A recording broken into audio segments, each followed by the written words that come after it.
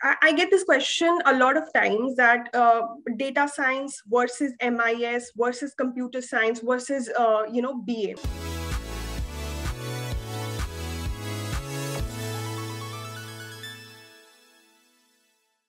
I did my bachelor's from VIT University, Vellore. I did my bachelor's in computer science, and so mainly I knew that I wanted to work in the IT industry. So I did all the core courses over there related to algorithms, network. Then I worked with Deloitte Consulting in India, in the Bangalore office. And being in consulting, I got good amount of client exposure. When you're in consulting, a lot of students will associate with me. You get to work on a wide array of tech stack, even within the company or, outside. So you work on wide array of tech stack.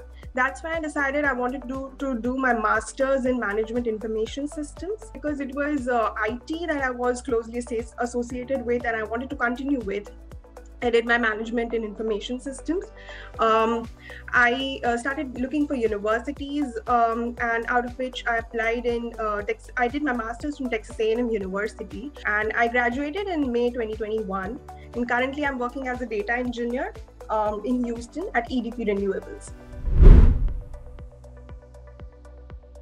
I had considered Canada as well. I had checked various universities in Canada.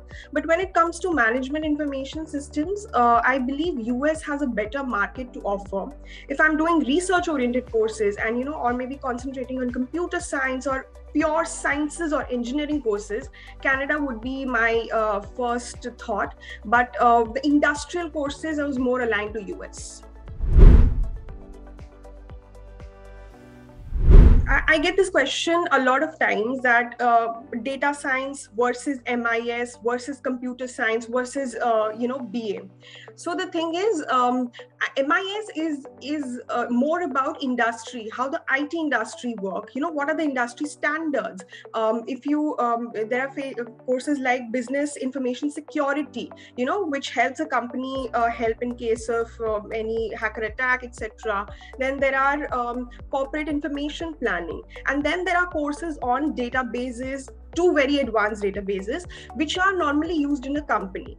Now, when you come to a BA is business analytics, is mainly analytics. So you learn in detail about R, Python, those languages, and the other inlining framework used for pure analytics. They would not teach you things like how to run an IT company, So that is the core difference out of it. Even data science is, they teach you about statistical models. They teach you about how to build those models, how to perform ETL pipelines, etc.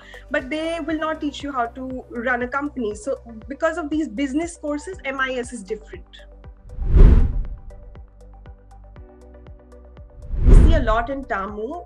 It is known to give a lot of scholarships and on-campus jobs. It's called a student-driven university. So you see students as bus drivers, you see students in normal restaurants as servers, etc. Even it's known for the football games. So even during the football matches, we have students arranging the whole thing in and out, and that's their day job basically. People work in the library, etc. Even with researchers, professors. So you have all sorts of work. I wanted to work part-time for sure in order to support my education. So that is the primary reason I was more inclined to this.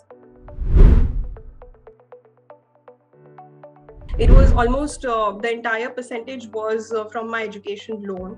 But I want to point out one thing: when you come here, when you get an assistantship, right?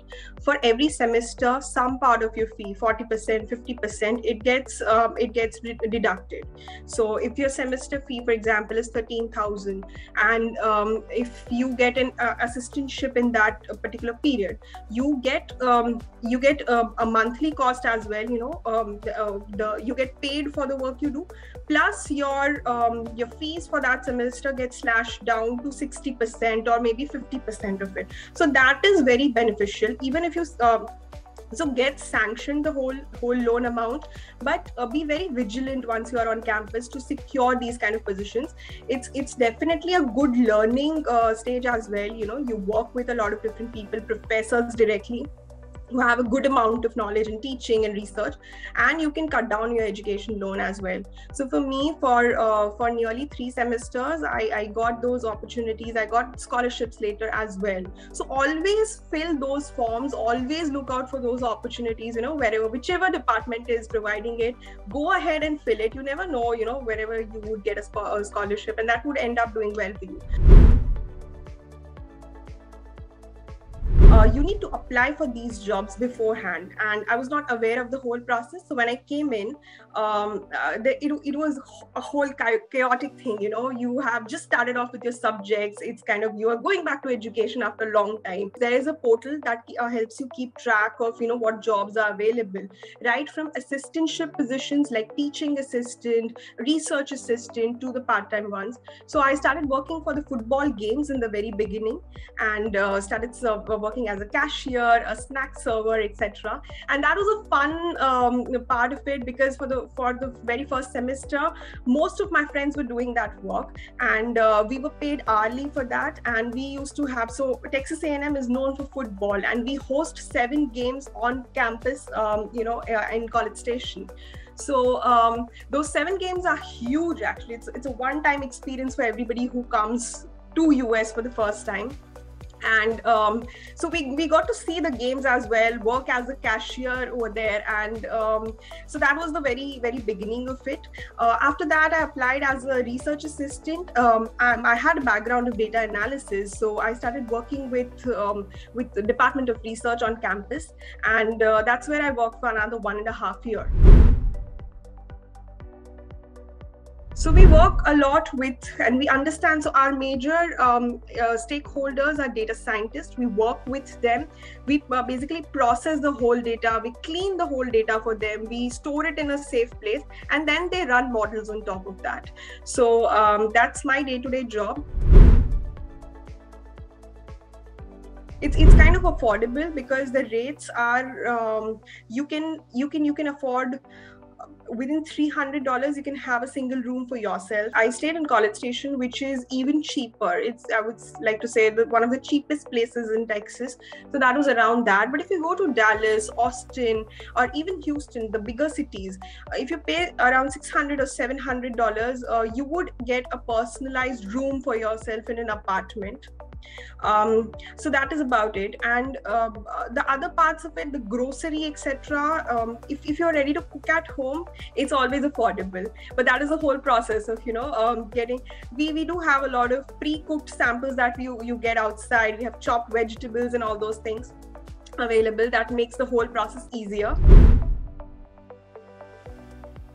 One thing that I tell to all the new coming students is that if you come in a fall intake in August, right, and don't start becoming curious by October, November, saying that, I had a good job back in India, I left it, I came here and I'm struggling to get a job.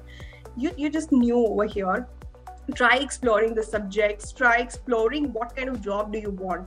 And the job market really opens up in January and February. Those are the peak months where you get most of the internships, even full-time job offers, and it's a golden period for internships. So I would say utilize from October to December, work on your resume, polish it accordingly, apply on post. You might get a call back from January to February.